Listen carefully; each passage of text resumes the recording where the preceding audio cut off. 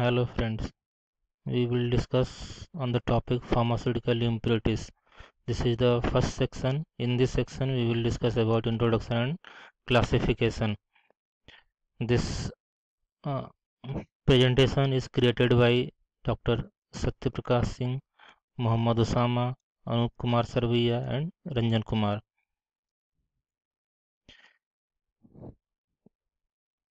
In introduction we will discuss about what is impurity. So an impurity in a drug substance as defined by ICH guidelines, that is International Conference on Harmonization guidelines, is any component of the drug substance that is not the chemical entity defined as drug substance and affects the purity of active ingredient or drug substances.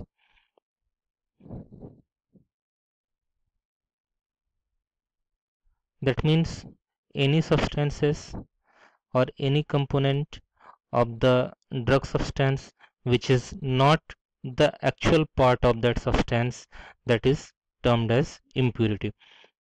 Therefore, any therefore any extraneous material present in the drug substance has to be considered an impurity, even if it is totally inert or has superior pharmacological properties. According to ICH guidelines, some common terms has been given related to impurities. First one is intermediate, penultimate intermediate, byproducts, transformation products, interaction products, related products, and degradation products.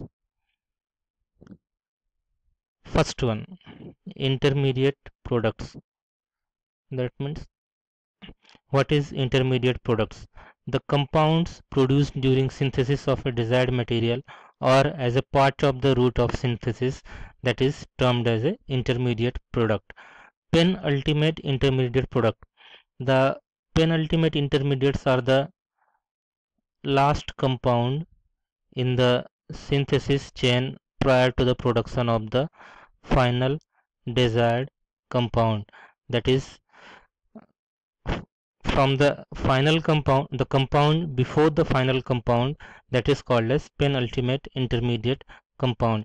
It may or may not be possible to theorize all of them. Now byproducts. Byproducts are unplanned compounds produced in between the reaction. The compound produced in the reaction other than required intermediates is also called as byproducts. They can they can occur through a variety of side reactions such as overreaction, incomplete reaction, demonization, and rearrangement of unwanted reactions between starting material or intermediates with chemical reagents or catalyst. Transformation products. They are related to theorized and non-theorized products that can occur in a reaction. They are similar to byproducts except that more is known about these reaction products. Interaction products. Interaction products are those that could occur between various involved chemicals intentionally or unintentionally. Related products. These are chemically similar to drug substances and may even possess biological activity. These compounds are formed by the decomposition of active ingredient or other material of interest by the effect of external factors like heat, light, and moisture. So these are called as degradation products. According to, now we will come to the classification of impurities. According to USP, it is classified into three categories: impurities in official articles, ordinary ordinary impurities, and organic volatile impurities. This is second type of classification. According to ICS terminology or ICH guidelines, It is again classified into three categories: organic impurities, that is process and drug related; inorganic impurities, that is reagent, ligands and catalyst related; and third one is residual solvents, that is volatile solvents. Now, organic impurities. These type of impurities arise during the manufacturing processes and or during storage of the drug substance. These include following sub impurities. First one is starting materials or intermediate impurities. These types of impurities occur in almost every API, that is active pharmaceutical ingredient, unless a proper care is taken in every step during the multi-step synthesis of drug product. Although the end products are always washed with solvents, there are there are chances of having the residual of unreacted starting materials unless the manufacturers are very careful about impurities. Next type is byproducts. Byproducts are in synthetic organic chemistry. Getting a single end product with complete yield is very rare.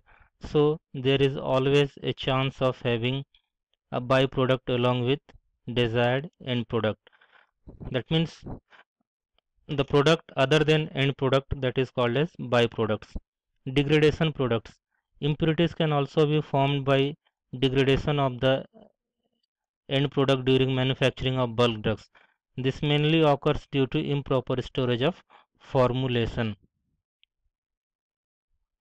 Second type is inorganic impurities. Inorganic impurities are also obtained from the manufacturing processes which are used in bulk drug formulation. They are normally known and identified impurities. In this first category is reagent, ligands and catalysts. So rare chances of occurrence of these impurities.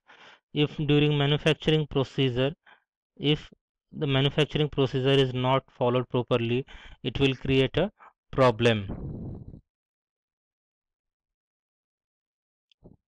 Next category is heavy metals.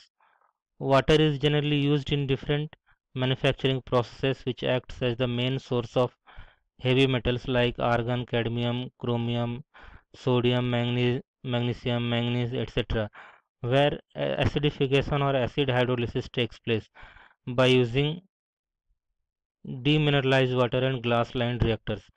Heavy metal impurities can be easily avoided. Other materials, that is filter aids, charcoal, the filters or filtering aids such as centrifuge bags are routinely used in the bulk drugs manufacturing plants, and in many cases activated carbon is also used, which also acts as a source of impurity. Therefore, to avoid the contamination, regular monitoring of fibers and black particles in the bulk drugs is essential. Third category is residual solvents. In residual solvents are organic or inorganic liquids used during the manufacturing process. It is very difficult to remove those solvents completely by the workup process. So some solvent that are known to cause toxicity should be avoided in the production of bulk drugs. These solvents which cannot be completely removed by the workup process, that causes impurities to the product, which is called as residual uh, solvent, impurity by residual solvent. This is all about general introduction of impurities and classification of impurities. These are the references which I have followed during for the preparation of this impurities, this presentation. Thank you. In the next presentation, we will learn about different sources of impurities. Thank you again for your patience listening or hearing. Thank you.